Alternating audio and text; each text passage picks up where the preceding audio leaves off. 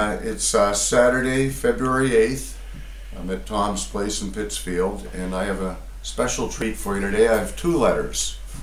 One of these I wrote on the 2nd of February, and I was thinking about this letter in January when it was really cold out and I couldn't do any work, so I decided to write this letter.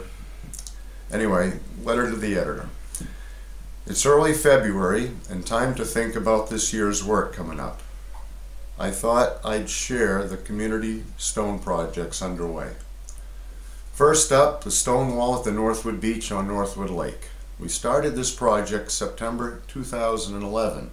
We have it only a third built. Dave Docco brought us 2 truckloads of ledge rock from Mead Field and 1 load of field stone from Bob just above Jennis Pond. However, winter came fast and we didn't get any base in. Now we wait until the ground thaws. That's with that one. Next up, the baseball field on Tilton Hill Road. We are working on 3 culvert ends. I kind of went a little extravagant on the first pipe and used around 8 tons of field stone from Dana Sampson, that's on Norris Road in Pittsfield, and 8 tons of ledge rock, extra rock from last year's project on Factory Hill. So the first pipe is 2/3 done, but we are out of rock.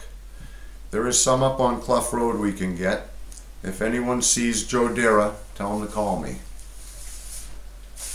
Also, the selectmen have got a committee together to work with an architect and oversee the work to the inside and outside of the Carpenter Library.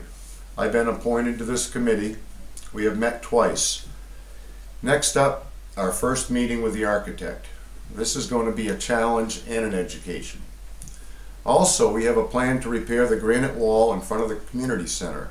We need to dig out behind the wall, set up a string, and pull the granite stones back and fill in 4 feet of junk field stone and junk ledge back behind the wall. I'd like to start April 15th. President Obama called 2014 the year for action. I hope he's right. Dan Schroth, Funerary.